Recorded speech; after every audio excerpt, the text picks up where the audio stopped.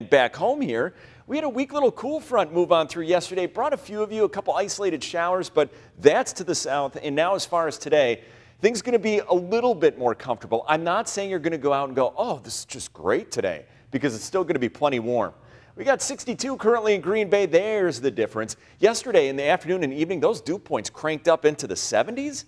Now we've got upper 50s to around 60. That's a big difference. You're going to notice it. Now here's a look at precipitation around the state. We are quiet. Watching some clouds and a complex of storms out to the west.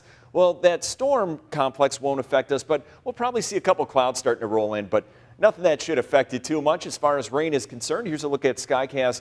Going through the afternoon, here come a couple of those clouds, but notice nothing falling out of them. So today is going to be a little bit better than yesterday, humidity-wise, that is.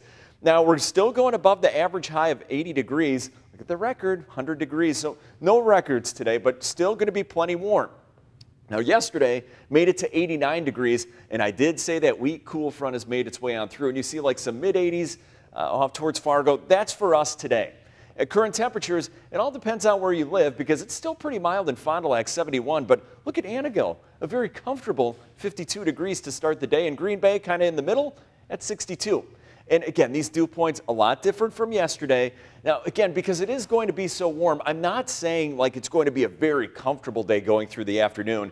We're just going to have a little bit less humidity today. Now, here's Skycast. There's that weakening complex of storms bringing us just a couple of clouds. That's about it. Going through the night, maybe a few of those just kind of hanging around. And for tomorrow, we're going to see if any of these try to sneak into the area. But I think a lot of today and tomorrow going to be dry. So that's your story. Dry today, 86, a little bit less humidity, a couple afternoon clouds, and becoming cooler lakeside. For tonight, 62, clear to partly cloudy skies. It's not a bad night. And then for tomorrow, I mean, still kind of warm, 83, cooler lakeside, sunny to partly cloudy skies. Here comes that humidity, though. You know, it's coming back Thursday all the way through Sunday.